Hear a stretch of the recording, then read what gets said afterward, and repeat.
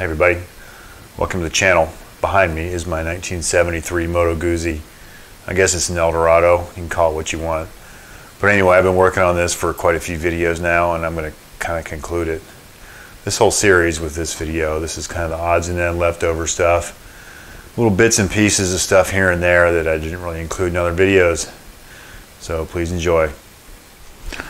Unfortunately, the bike is equipped with amyl carburetors, and I did not have the intake boot for it. And I found this on eBay for like 15 bucks. This is for one with have Delorto carburetors, and it's got a crack in it too. So I mean, it's not ideal. But the one for amyl carburetors is like $75 to $100. So I'm going to try to rig this thing up and make it work. I took a Fernco, I think it's 1.5 inch pipe repair coupling and cut it in half, and that's actually about the perfect size. So I think I can kind of get this all to get in there and work together. If I can make that work, then I'll figure out a way to cement this rubber back together, or buy a new version, because the new one for the Delortos is like, I don't know, 30 bucks. I do have the original air cleaner box. It goes on like that, and that's where the carburetor boot goes, the rubber boot. And I found an air filter for it. This is a Unifilter MG1. That's like $30, $40 too, but I found this on eBay, like open box deal. I guess it laid around for a while. I got it for like $15 too. So I'm going to see if I can get all that put together so I at least have some sort of air filtration. I noticed when I had the front end apart that the steering damper was bad. So I ordered one and it finally showed up. It was back ordered. So we'll do a little comparison on that when I get this thing off here.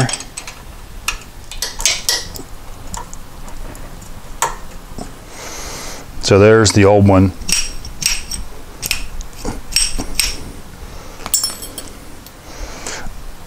There's the new one. So that should make some difference.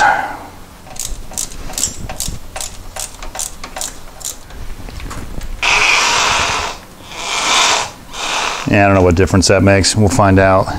Another topic I'm not sure we've covered is I replaced these petcocks with some aftermarket ones that would have been more correct for a 70s bike probably. But the original ones were leaking like crazy and I didn't feel like messing with them. You can apparently get rebuild kits for them, etc. So that has actually stopped the leaking process. There's this like nut that's double threaded that adapts the petcock to the tank threads. So I'm torn between colors. I think this bike was originally black. I think it may have possibly even been a police bike because there's no way a toolbox will fit there. That's where the siren would have been. So I was going to go back black, but I think I was going to go back and have this chrome coves and the Moto Guzzi script, but I think temporarily, until I can put some miles on it, etc., I'm going to clean this tank up and just spray can it black. See how I like it. I have the other Moto Guzzi script that I can just stick on for now. So I think that's going to be our plan. So I'm going to get this tank off here. This script was kind of hell to get off the other side. Emblem, whatever you want to call it. I don't know what the hell they used to glue it on with. I guess dust.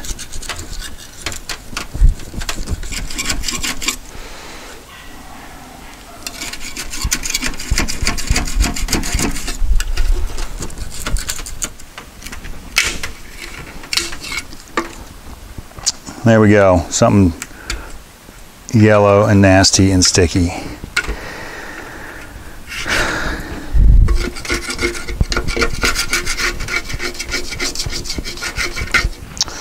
So I might find a little better way to support this tank, and we'll start sanding on it and then apply some filler wherever we have chips and things like that. So I think I'm just going to support it this way.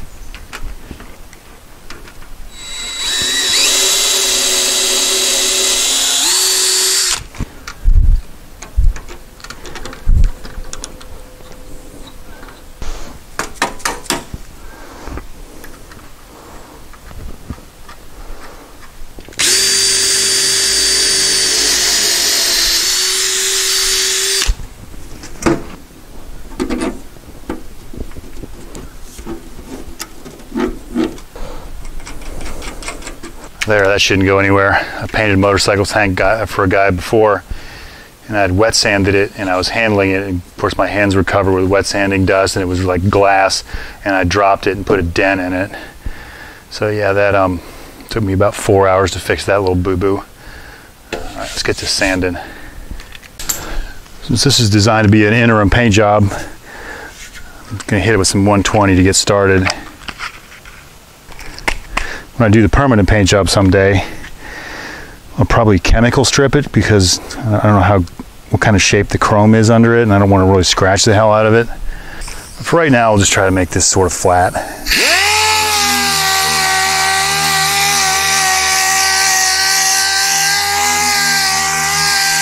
Sanded on it with, I think, 180 or 120 and 320 because that's what I had.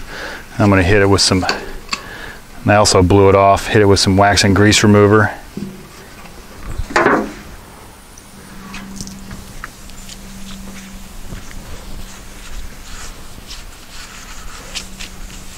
Next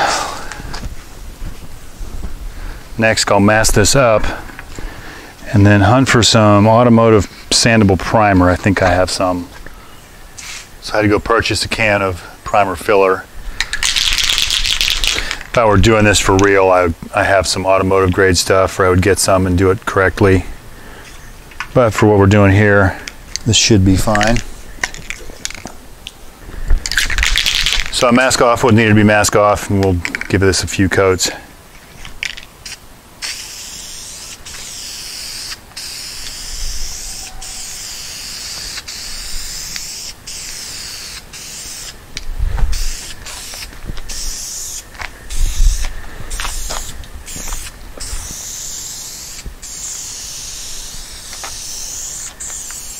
Called for 2 light coats and then 1 medium wet, so we'll give that 10 minutes.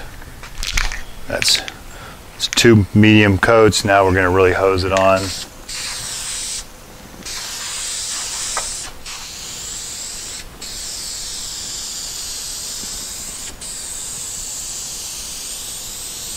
Let that dry at least overnight. I see some pits and stuff that may or may not sand out. If not, we'll fill them. So let that dry and we'll sand on it here in a day or two.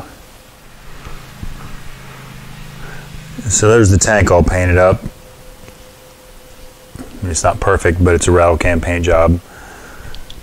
I'll let it cure for a couple days, weeks, months maybe, and then wet sand it and see if it clears some of that dirt out of there, but it's not too bad. Good enough to let me know if I like the color. I do have these side covers. They're chrome. This one is in decent shape. This one is not. The chrome's all bubbled up. I don't know if that's going to clean up anymore, but I think it'll look pretty bad. Plus it's come off right there. So I'm debating whether or not I just want to go ahead and paint these black like all the other ones I've seen. I believe I'll probably go ahead and do that. This bike was missing the toolboxes for the side. I was able to find a pair on Facebook Marketplace. They're chrome also, which the chrome looks not good. And the one that's better has like an electrical knockout hole in it, so I don't know what the heck they were doing there. The latches are gone, and the one with the big knockout looks like it's had some stuff brazed shut and still has some holes in it. This one is all crusty and rusty inside, but it's in better shape. So I think I'm going to go ahead and paint all this stuff, and I'm only really going to be able to use one toolbox because where the ignition switch is located. So I think I'll go ahead, and I got some latches that I think I can retrofit in here. I'll go ahead and try that and then paint these.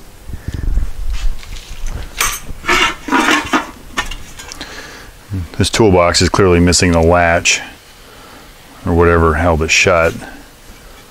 Almost looks like it was something threaded, but I've heard that these 5/8 inch cam lock deals, like for a drawer, will fit. And it's keyed, but it's not going to go through that hole. So we'll need to open that hole up, I'm assuming to 5/8 of an inch.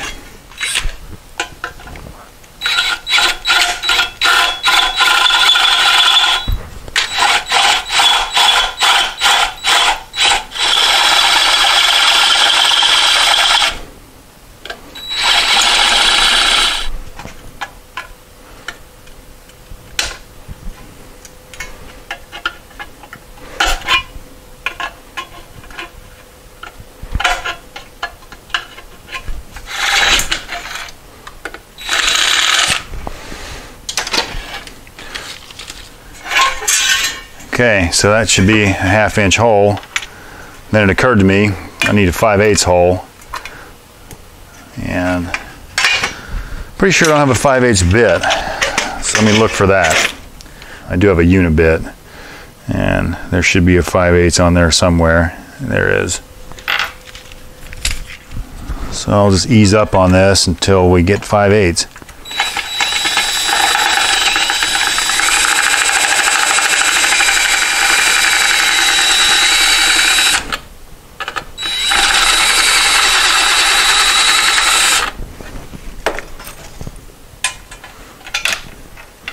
Still got a ways to go. I'm gonna have to try to drill towards the bottom so I don't chop through the top.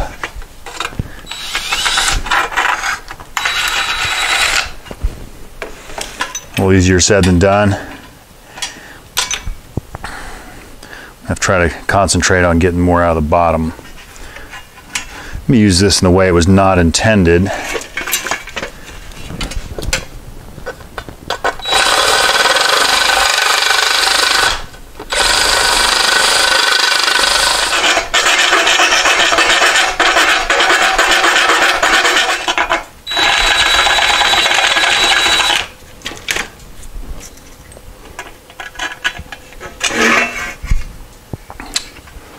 So there, I think something like that will probably work.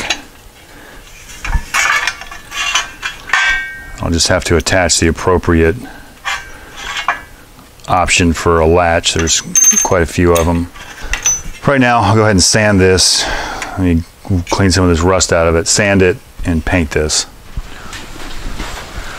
I took my crappy chrome parts to work and sandblasted most of the chrome off. Most of it came right off, but some of it didn't, some of the harder spots, and our sandblaster, the abrasive needs changed. So that was starting to piss me off, so I gave up on that. The toolbox it cleaned up pretty well, and I went ahead and primed it before the monsoon came. Done some research. Some of this chrome flakes off, but once it stops, you can't really get back under it. So I've read that you can use acid and remove it. So I've purchased some muriatic acid, and I've read that you can submerge that in 30 to 40%, and near as I can tell, this is about 31%. So we're going to try with the initial dose of just straight with no water and see what happens.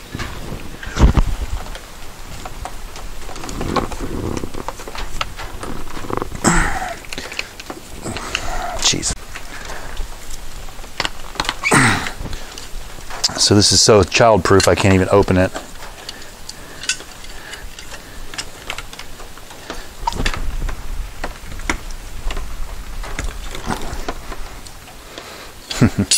Nice.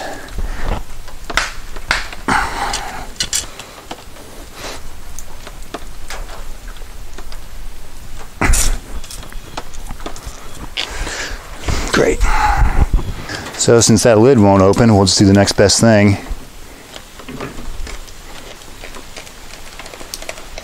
Make our own.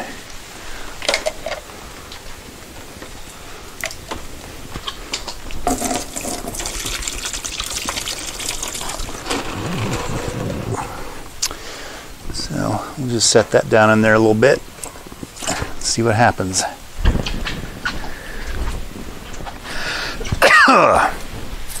Using a well-ventilated area.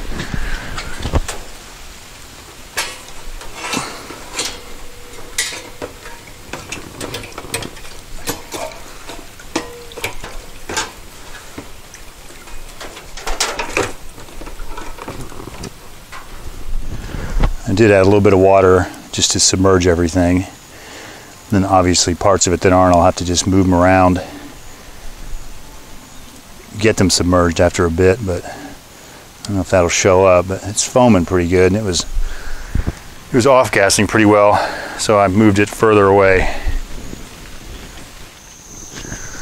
So I don't know if we can see that. This stuff is still in here percolating after a few days. It's taken some of the chrome off. It's also turned the metal black. We'll let that cook a little while longer and see how it turns out. So So I painted this toolbox, and it's decent enough for now. If I decide I like the black, I'll wet sand it later. It's only been cured for like a day. So let's go ahead and get the latch put in. This one does have a gasket. There are multiple little plates that can be used, how far it turns. I guess a quarter turn. There's also one for a half turn, but we'll get this put in and get the nut on the back first, and then we'll decide.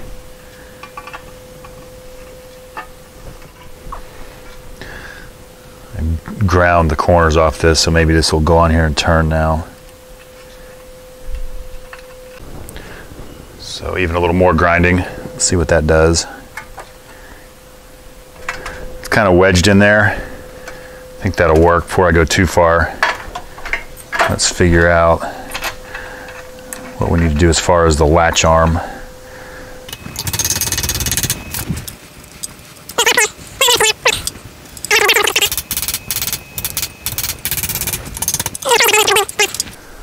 So a little fast forward on the toolbox. I could never make the latch work right, so I made this piece of metal, kind of looks like a hockey stick. I don't know if you can see it being black, painted it, but it works.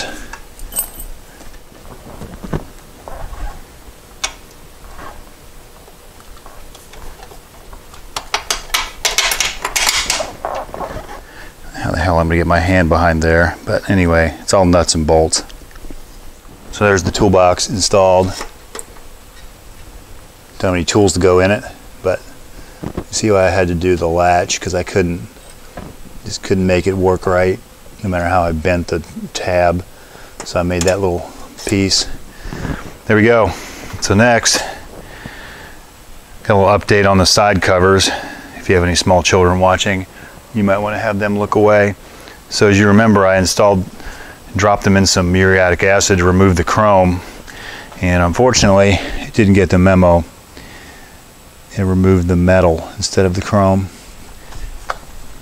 I had it in there for a day or two and looked at it, and it was starting to flake the chrome off, and it looked fine and everything seemed okay. And it's like one day, after about 3 days, all of a sudden it was gone. They were just disintegrated. So that's rather unfortunate. Fortunately, somebody had a set on eBay. They must have just listed because they weren't available a couple months ago. So I have purchased them, and they are on the way, and they're black too. So let's hope they'll match. So this lighting, I don't think it shows up very well, but I've wet sanded and buffed the fuel tank, and it looks way better. Maybe the sun will come back out and we can get it in the sun.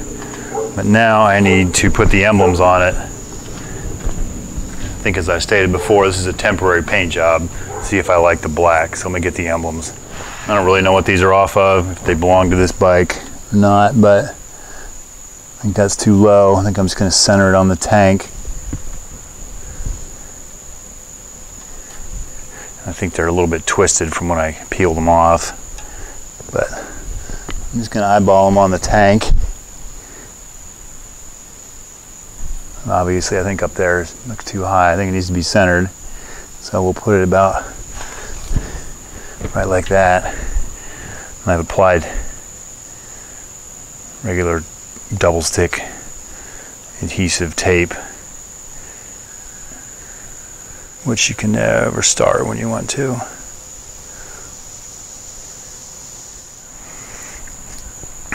So now that's finally started. I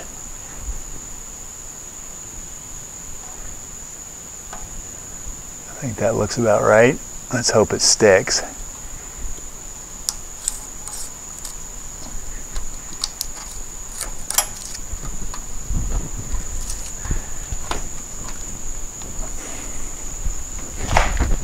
Good enough for right now. I could probably apply some tape, blue tape or something, to make my level line, but I think just eyeballing it should be good enough for now.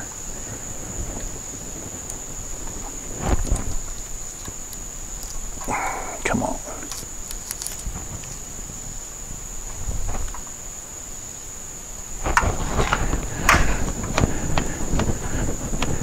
box should contain some replacement side covers.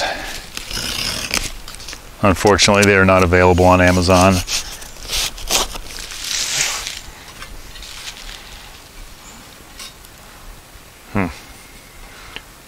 Little bit crusty. Pin's a little jacked up.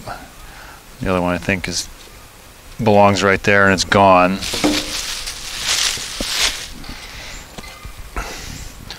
That was a little better, other than looks like it's a little dented. And I guess the other one had some evidence of something going on in there, so maybe they all did. But yeah, they're not horrible. Anyway, don't put your side covers in acid, and then you won't end up having to buy used ones. I'm sure everybody remembers the floorboards on this. Well, now that it's no longer red, figured the red felt floorboards may need to go. So I found a scrap of some black ribbed material at work. I went ahead and cut them out and glued them on there. At some point I'll buy the correct ones. I did both sides. For the time being, this is pretty much all I'm going to do to it. I think it's about as together as it's going to get until I get some actual riding miles more than just around the neighborhood or slightly out of the neighborhood. My son did notice that this muffler decided to eject some of its internal parts. The other one still has it. So I need to decide what I'm going to do with that, or just leave it and let it go. Still need to attach the mufflers. They're just held on by the header pipes and the crossover pipe I made. I'm going to figure out what I'm going to do with the rear crash bars, if I'm going to put them on or if I'm going to put foot pegs or what's going to happen there. But for right now, we'll just ride it and see what else breaks. So I think that's it for this series for now. Thanks for watching, and please subscribe if you already haven't. And I think right after this, I'll throw some video footage in of riding it with a new camera. Maybe it's a little better footage than I've posted before. Thanks for watching. We'll see you soon.